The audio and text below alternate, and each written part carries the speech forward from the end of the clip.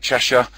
All of you, I think, now have been doing this sort of stuff before. You've been to the last AS revision session we run. This one's no different, possibly slightly more boring, possibly slightly more interesting. We never know until we get started. My name's Mike Murray, Senior Examiner, AQA, and various other exam boards. I'm going to take you through some potential topic areas that might come up in your AS exam in 4 weeks, less than 4 weeks now, I think.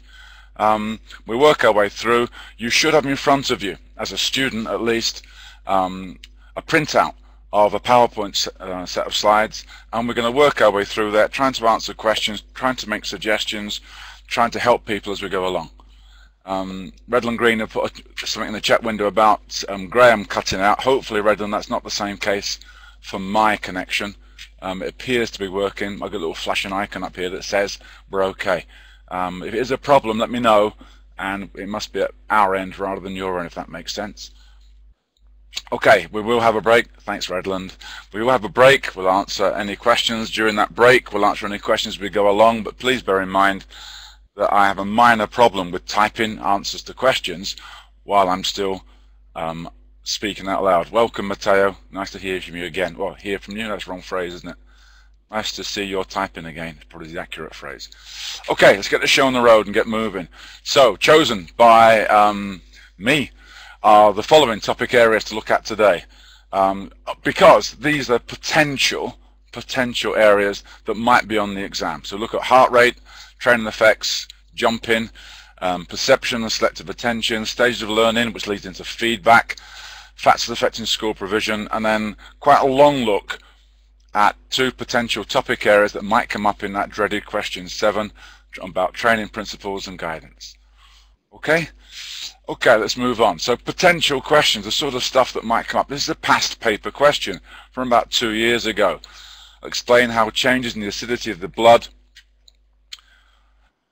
can cause the heart rate to increase during a game of football. So we need to know something about heart rate. I think the important thing here to state very quickly, as the normal question, and it doesn't mean it's going to be there again, but the normal way of phrasing this sort of question is to ask about an increase in heart rate.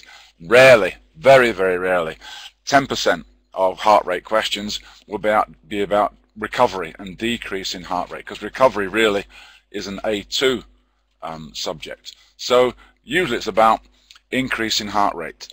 Okay, I bet you can do all this. I bet all of you guys, because I know your teachers, can do this. The basic idea is that when we exercise, like all our control systems, so for changing breathing rate and for changing the distribution of blood, exactly the same system works. And exactly the same system gets you marks for changing heart rate, changing breathing rate, and changing the distribution of blood. So when we exercise, and I bet some people already put this down, we tend to get more carbon dioxide in our blood. Levels of blood carbon dioxide increase during exercise. There are other things going on as well, but this concept is across all 3 areas: heart rate, breathing rate, and distribution of blood, and does you get your marks in the exam. Those changes in carbon dioxide levels will cause an increase in acidity. Don't know how you phrase that. You can phrase it as increased acidity, or you can phrase it as lower pH. If you're doing A-level chemistry or A-level biology and you want to put down there's an increase in hydrogen ion concentration, that's okay. That'll be in the mark scheme as well. But some sort of idea that our blood becomes more acidic, and then those changes to the chemistry of the blood are detected by, come on, write it down, you know the answer. They're detected by chemoreceptors. Everyone knows that one. Okay. And then nerve impulses are sent to the appropriate part of the brain. And the appropriate part of the brain is the medulla.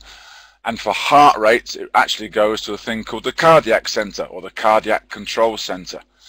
Now, every exam so far that we've had on this topic area, I've had in the mark scheme cardiac control center, and then an oblique or a slash, call it what you will, and then the word medulla, because they are equally as important. So if you know it's the cardiac control center and you know it's the medulla, you're not going to get 2 marks, you're only going to get 1. Oh, by the way, If your teachers call it the medulla oblongata, there's no problem with that. It's exactly the same thing. It's just that more everyday language now becoming used in physiology, and therefore medulla tends to be the term that's acceptable to the exam board as well.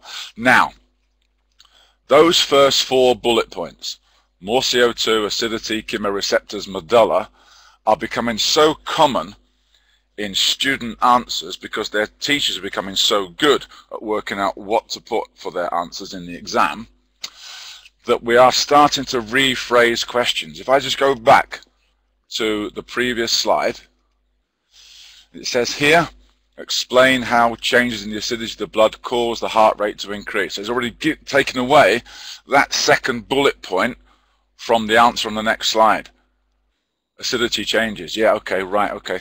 Now the most recent version of this sort of control facility in the exam was about breathing rate rather than the heart rate, but we said the breathing rate stuff is very similar to the heart rate stuff. And what the question said was something on the lines of, when you exercise, your levels of carbon dioxide increase, which means the acidity increases, and that's all detected by the chemoreceptors. So in actual fact, the most recent exam question took out the 3 points that are there listed on the screen. So it's the latter part you need to know, possibly, to get marks if this sort of question comes up. So the nerve impulses from the chemoreceptors go to the medulla, and then you've got 2 nervous systems that regulate the heart rate. You may have called it the parasympathetic system. Some centers call it the vagus system. I prefer vagus because it's an easier word to spell. Now the vagus nerve, the parasympathetic nerve, is the control that slows your heart rate down. It's the braking system. If any of you lunatics out there are learning to drive, you have 2 ways of controlling the speed of a car. Brakes and accelerator. 1 foot to control those 2 pedals. Take your foot off the brake, put it on the accelerator. The heart works in exactly the same way. Vagus nerve slows the heart rate. Then another system, the sympathetic nerve, that will speed up the heart rate. That's your accelerator. And you need maybe to think about this. Does that work for breathing rate?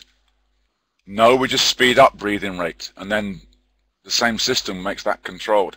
Do we speed up the way we open and close blood vessels for distribution of blood? Sympathetic nerves will cause vasoconstriction. Remember that stuff from junior revision? Okay, but we're back to the heart again. First 4 points are common to everything. Parasympathetic nerve slows the heart rate. Sympathetic speeds up the heart rate. And what's the part of the heart that these nerves go to? I'll give you a couple of seconds to think your own answer to that. What part of the heart controls the actual beat of the heart? And hopefully you're all thinking and you're all writing down the phrase, the SA node. Okay, so best guess for a question is like the one on the previous slide, but this time I think it might say exercise, more carbon dioxide, increased acidity, chemoreceptors, and then what happens? So that comes the bottom 4 bullet points are your marks, and it'll probably, guessing, probably be a 3-mark question. So medulla, parasympathetic slows, sympathetic speeds up, all via the SA node.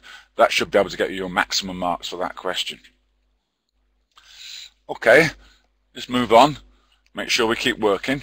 So what about an extension of that question? Because quite often these questions on a particular topic area, like the heart, will come maybe in 2 parts, sometimes even 3 parts.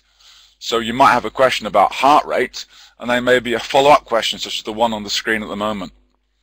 What are the effects of training on resting cardiac output and stroke volume? So we need to look at those 2. And also at the bottom there from January 12, a couple of years ago again, what's the term used when a resting heart rate is below 60 beats per minute? And again, many of you know these. So let's look at this idea. So your heart. Okay, your heart is a great big lump of muscle, about the size of a clenched fist, your clenched fist.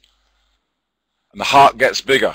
So write down the answer, please. What's the correct term, the biological term, for when your heart gets gets bigger? And if you're not sure, ask the person next to you. If 2 of you aren't sure, Ask the teacher in the front of the classroom. Make sure you get this correct answer. Everybody okay? It's a common answer. Everyone knows the term hypertrophy. I'm not really bothered if you pronounce it any differently, as long as you spell it vaguely correct. It's hypertrophy. So your heart gets bigger. Now, muscles get bigger when you exercise them. You do loads and loads of weights, then your arms get bigger, your shoulders get bigger. Do loads and loads of running and cycling, your legs get bigger. And when you get bigger muscles, which you do with more exercise, you get more muscle,